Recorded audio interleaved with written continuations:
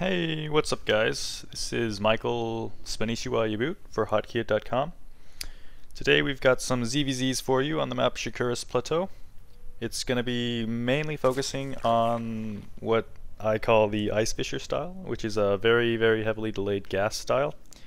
Ideally we're going to be delaying the gas until like 40 supply or possibly even later.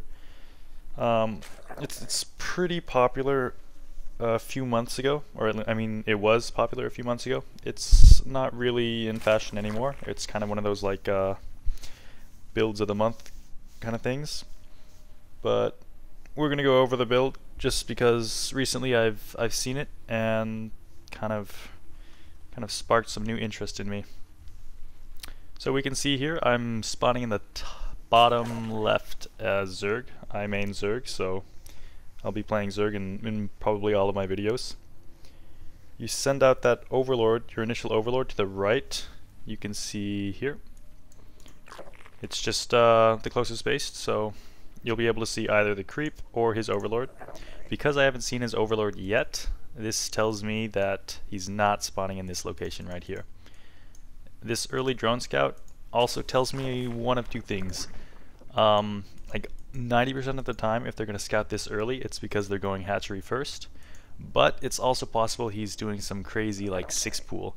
Although if he were, he probably wouldn't have pulled back the drone. But either way, I saw that early drone scout and I figured if he's going hatch first, well, I'll just do a gas pool. That way I'll be completely safe on the off chance that he does go an early pool. And then if he didn't do an early pool, because he 9 scouted, or scouted with the drone that early, I feel like economically wise I won't be too far behind, just because 14-14 is relatively even with a hatch first. It's slightly behind, but because of that early drone scout, I feel like whatever advantage he would have had, he's not going to have. Okay, this first overlord, I saw the no creep, so I immediately shifted its direction. You can either send it here to try and see behind the mineral line and like poke in and see the drone saturation and things like that, or you can send it to the front of the base just to see unit counts and how many Zerglings are heading out and things like that. Back in my base here, we see I went for the 14-14 like I said, which is basically just a 14 extractor and then 14 spawning pool. So you get the 9 overlord, you drone to 14, get an extractor, then you drone again and get the spawning pool. You'll be droning to 15 and then you get should be getting the overlord. Whoa, I guess I'm too high supply for that. Should have mentioned it a bit sooner. But yeah, you get the 15 overlord, and then ideally you'll be getting this hatchery at 20 supply. You'll actually not build a Zergling with that larva that you'll be saving, but just because the way this game's been playing out, I decided to take a little greedier 21 hatchery. Here we see Lings engaging drones here. I managed to pick one off, and I'm just kind of dancing around because I know this spine crawler isn't up yet. My Zergling speed's going to be before my opponent's because I know he went hatchery first. And I actually lose two Zerglings there, and all of my Lings here are heavily damaged. I did manage to pick off 2 drones, so it wasn't the worst thing in the world, but ideally you want to keep all 6 of your Zerglings alive. This is just so that if he decides to poke out with slowlings, you're able to reproduce some Zerglings at your base. Here I have to run into his base just to see the drone saturation and whether or not he's taking his gas, and possibly even pick off another drone here, which I'm able to do. So it's 3 drones for 6 Zerglings. And the units lost tab, it's not too terrible. We've both lost 150, except I've lost military units and he's lost economy units. So it actually ends up working out in my favor.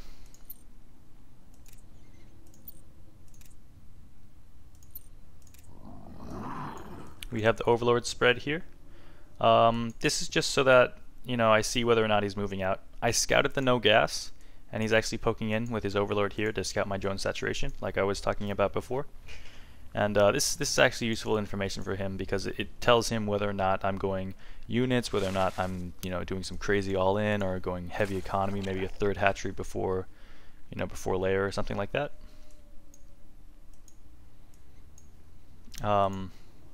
As you can see here, I opted for roaches. I'm going to attempt to do a roach ling timing. I feel like I have the economic advantage, and because of that, I should be able to just produce units and overrun my opponent, or that's the idea. I did scout the spine crawler, but I figured it's possible he might have cancelled it, and it's also possible that he might feel overly safe because he has spine crawlers and just cut unit production entirely. So I'm hoping this this kind of strategy here where I go for the roaches and then I clean out any banelings that he does have, and then I'll use his zerglings to swarm in.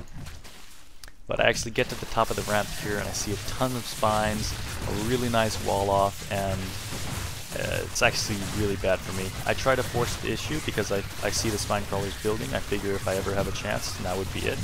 But the defense is just too strong at this point. So you'll see I'm not actually the player going for the Ice Fisher build.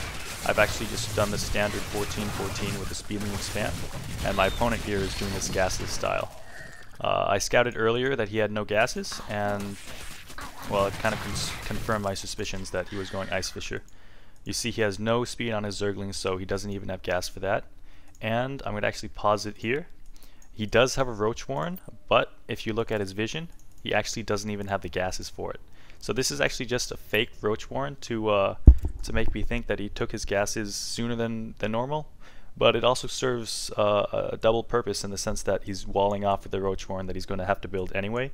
Like if he had walled off with 3 Evo chambers, that third Evo chamber would be kind of superfluous. But by having this third building that's Roach Warren, it actually serves a purpose later on in the game.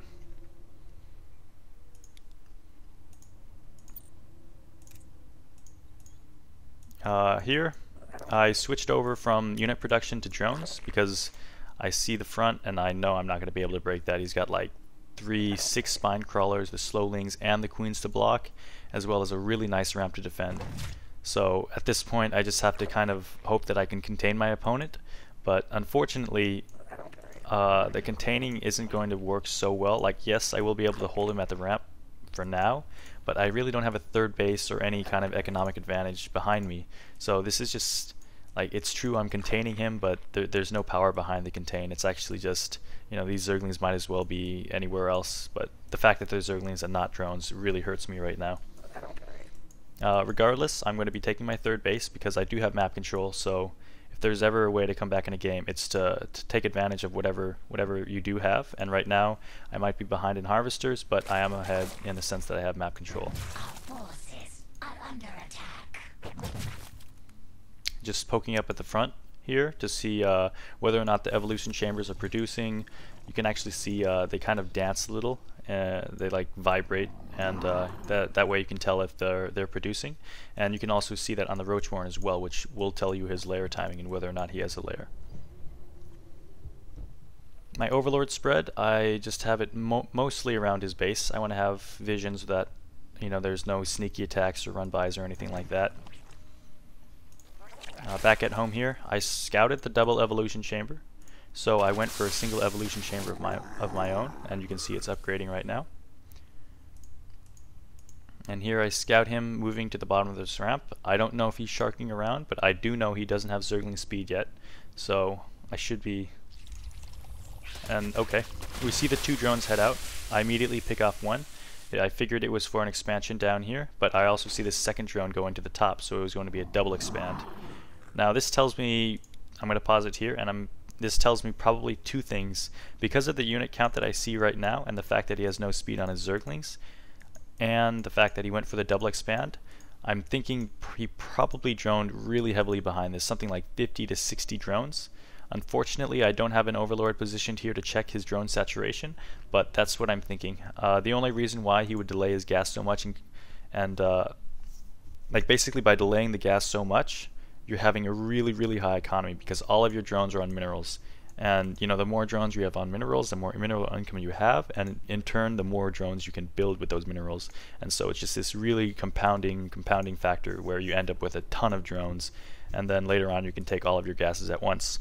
And this is what I'm thinking my opponent did, because you know, the only reason he would take 2 hatcheries is if he needs the larva, and you know, because he's going roach heavy, you know, roaches are very efficient on larva.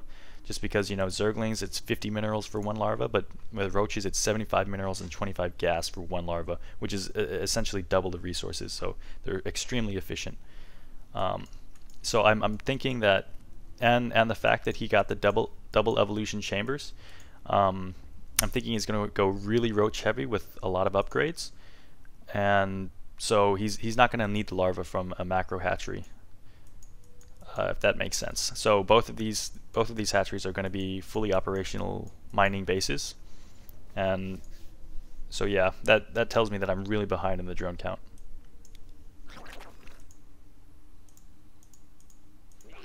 The fact that he has no speed also means he's going to be super defensive, and the only reason you'd want to be super defensive is if you're trying to defend an economic advantage or something like that, which also confirms my point that he's going for lots of drones.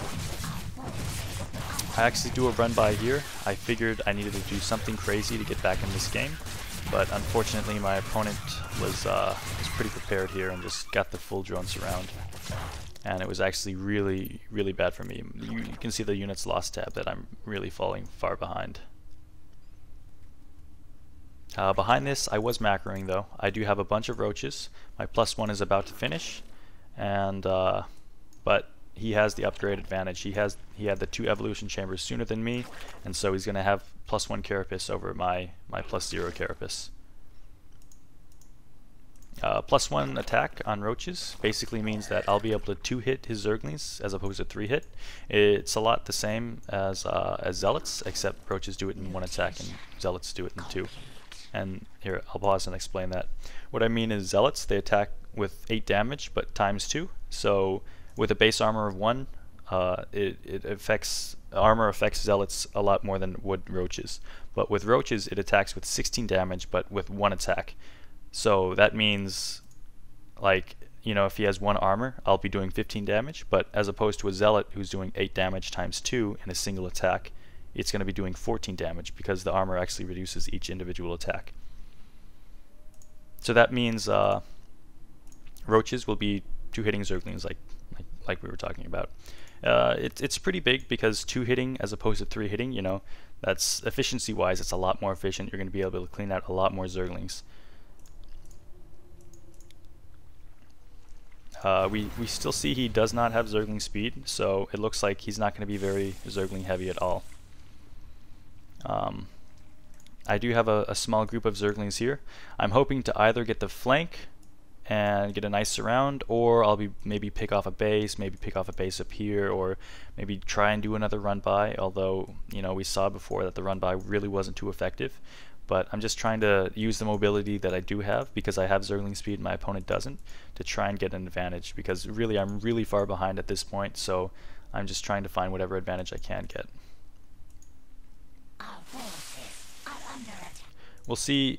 My opponent actually has roach speed and I do not. You can tell because of the movement speed difference, and my roach speed is not even close to being done. It's you know, still way off, so it's not going to play a role in this fight.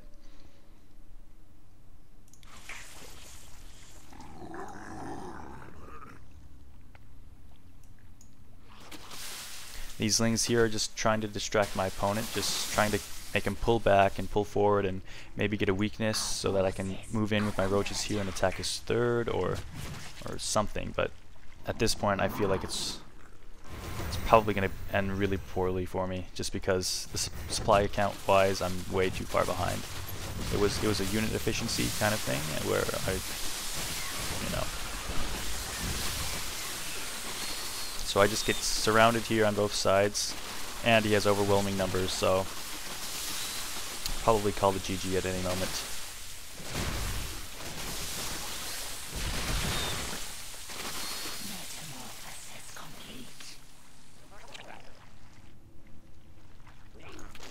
I haven't GG'd yet, just because he's played really defensive so far, so it's possible that my opponent might not attack me and he'll give me like another 5-10 minutes to macro up.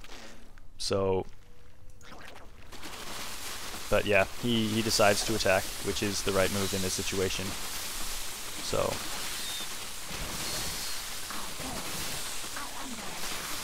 yeah, some people might say that, you know, I should have GG'd out a little sooner, but really, if your opponent can make mistakes, you should give him the opportunity to make those mistakes. Like, I could have GG'd out and I would have lost, Or I could have stayed those extra 10 to 15 seconds, and it's possible he might not have pushed out. He might have thought to himself, well, I don't have Zergling speed, I just did a lot of damage, maybe I'll just get even further ahead by taking like a 5th or 6th base. But, you know, and in that situation I might be able to come back, which is better than losing. Like, possibility to come back is definitely better than just losing outright. As it turns out, he did make the right decision and attacked, but you know, you just want to give your opponent the opportunity to make those mistakes.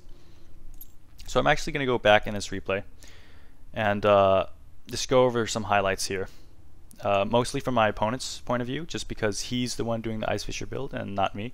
You saw it is effective. You know, I played against it. I'm familiar with it. Like a lot of people say, I pioneered the build myself. So if it caught me off guard, then it can definitely have some potential somewhere. You'll see here he actually went for a 9 scout or a 9 drone scout or something really early. You'll see the drone scout is already on its way. This is just so that if your opponent's going hatch first, or if your opponent's going like a really early pool, you'll be able to see it. There's a lot of controversy over it. A lot of the top pros, like great majority, they do say that you shouldn't drone scout in ZVZ. You'll never see a drone scout in the Korean server. And you know, in a lot of top level replays you'll never see a drone scout either, just because they think the mining time lost is just way too much. And it makes sense. You'll actually be a lot further behind if you drone scout than if you didn't. For example, if you did drone scout and you scout a 6th pool, well then what happens? You know a 6th pool is coming, but because this drone hasn't been mining, you know, your spawning pool is going to be delayed, you're going to have less drones to fight off that 6th pool, and you're ultimately going to have a lot tougher time holding off the 6th pool than if you hadn't scouted. But, you know, if you want to be safe, you should drone scout. A lot of players, like we saw in Sen against Dark Force in the NASL finals, he didn't drone scout, he did get 10 pooled, but he still held it off, and so there you go. It's definitely possible to hold off things without the drone scout. And then he went for the standard 16 hatchery, 15 spawning pool. You'll see he gets the initial spine crawler right off the bat, but at the same time he also over transferred to his natural. This is pretty important. It tells a few things to your opponent. That one, you're probably going to be droning really hard, but at the same time you're also able to defend your expansion because you have so many drones you can pull off to kill off the initial Zerglings like you saw here. He's also getting the 2 queens really quick. This is really important because you need 2 queens to block off the ramp, and also 2 queens are great against dealing with early game Zerglings and Banelings. By over transferring to your natural here, it also kind of hides your drone saturation. For example, if I had an overlord here and I scouted in, well, I see a bunch of drones, but this doesn't necessarily mean that he has a bunch of drones. Like you'll see he actually over transferred. In his main right here he only has 6 drones, and in his natural he has a ton. He has a ton. So if I checked here, I might think, oh wow, he has a ton of drones, but really he doesn't. So checking the natural saturation isn't going to be too beneficial for me, which is kind of why I didn't check it this game. I just kind of parked the overlord in front of his base. But yeah, that's that.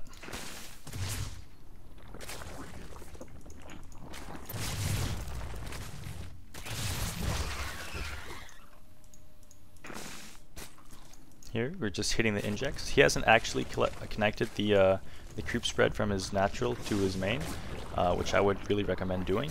But to make up for that, he's actually getting this building wall off right here. These 2 evolution chambers, he's going to be using them eventually, as we saw for the double upgrades, and the same with this roach horn. Getting them this early is slightly inefficient, but it also acts as a wall, so that makes up for the lack of efficiency. These spine crawlers here are a reaction to what he sees with his overlords.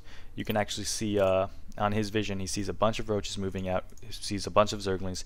He knows this is a really quick timing attack, so I probably cut drones to do this, which I did, as you can see here. And yeah, so he's just reactively getting spine crawlers, which is really good on his part, because you don't want to be just dying.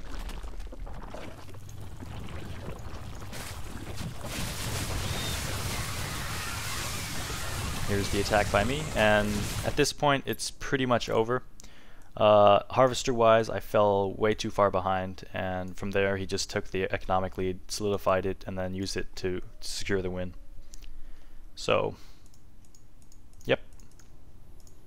You'll see I actually only went for 2 queens. It's kind of preference what you want to do. You can go 2, 3, 4 queens. 2 queens would be the most economically, the most economical, but by getting 4 queens you'll be a bit safer against attacks, just because you'll have the transfuse, and you'll also be safer from Mutalisk Caress later on. But if you're really good with scouting, or if you are able to scout your opponent like my opponent did in this game, just because he has the Overlord vision, then you really don't need the extra queens. You can cut them and be perfectly fine, just because you know you're going to be able to defend this attack, and you know, because I invested in the roaches this early, that I'm not going to have Mutalisks until some time in the future.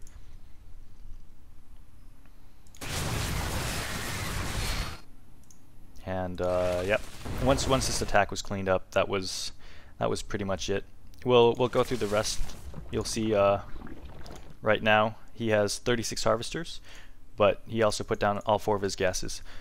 So basically what this means is he got all 4 of his gases when he had 40 harvesters, and this is because you want to have, ideally you want to have 16 drones per mineral line, just because each mineral patch, the ideal saturation you can get on it is 2 drones. And because there are 8 mineral patches in each base, you're going to be having 8 times 2 drones, which is 16 drones. So 16 drones per mineral line. And since you have 2 bases, it's going to be 16 times 2, which is 32 drones. And then you're also going to need to be taking your gases. And the gases is you're losing 4 drones there, and then you need to actually saturate the gases, which is going to be 3 drones per gas, and there's 4 gases, so 3 times 4, which is going to be 12 drones. I know it's a lot of math, and it's kind of confusing, but basically you just want 16 drones per mineral line, and then fully saturate the gases, because gases are really important. And that's pretty much where the 40 drone number comes from, or 40 supply, where you're getting the 2 queens, which is 2 supply each, so 36 drones and then 2 supply. So you don't want to be taking the gases too soon, because for example, if you took all 4 gases when you had only 20 drones, suddenly you have 16 drones, then you have to saturate the gases, so you have 12 drones on gas and 4 drones on minerals, which is not where you want to be. Gas is important, but when you have way too much gas overhead like that, you're not going to be able to spend your resources, and you're just going to end up bottlenecking yourself in terms of resources and income. Okay. Here we see our opponent has saturated his gases, like we were talking about. We'll see with his first 100 gas, we'll see what he goes for. He goes for the attack upgrades first. This is pretty smart, just because a lot of ZVZ games, you don't really need that lair extremely quickly, especially in this game, because he saw the early roaches. He knows that I'm not crazy teching to anything really quick, so he doesn't really need the scouting information. He knows that any burrowed infestor or burrowed roach play is going to be delayed, any Mutalisk play is going to be delayed, so he can really afford to get these upgrades before the lair. By getting these double upgrades like this, it's really good, because you're taking whatever advantage you had, which is this crazy economic lead, and he's investing that so that he can get even further ahead. So instead of making a ton of roaches, he's going to get a ton of upgrades and a ton of roaches. So army wise, he's going to be a lot better than me.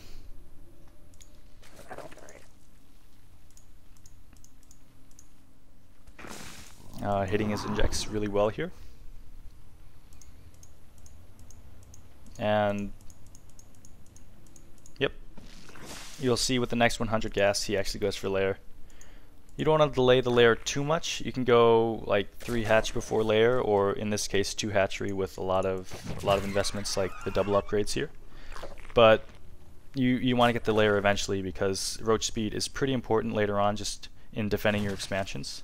What our opponent here did was he actually oversaturates his mineral lines. You can see he has much more than he wants. Like I said before, 16 drones per mineral line, but you can see here he has 8, 16, and then actually 6 more here. So he has 6 too many in this line and 7 too many in this line.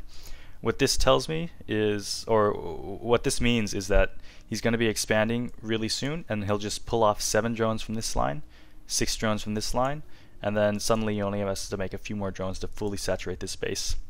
And this is what I was talking about before, where the double upgrade or double expand comes into play. Because he has so much of a drone overhead, he can actually just transfer and fully saturate one base. So he actually needs another base so that he can, if the opportunity arises, he can drone it up and, get further ahead economically. By doing this, you have to play a lot more defensive, which is what our opponent here is doing. He has the spine crawlers, he has the wall up, and things like that. He has to play defensive just because by investing so much in drones, you're going to be behind, like army-wise and map control-wise, but you'll also be ahead economically, which is the trade-off in this situation.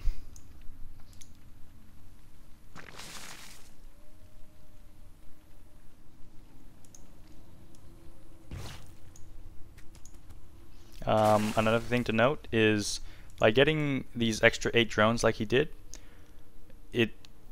these aren't like wasted drones in the sense that if you have more than 16 drones,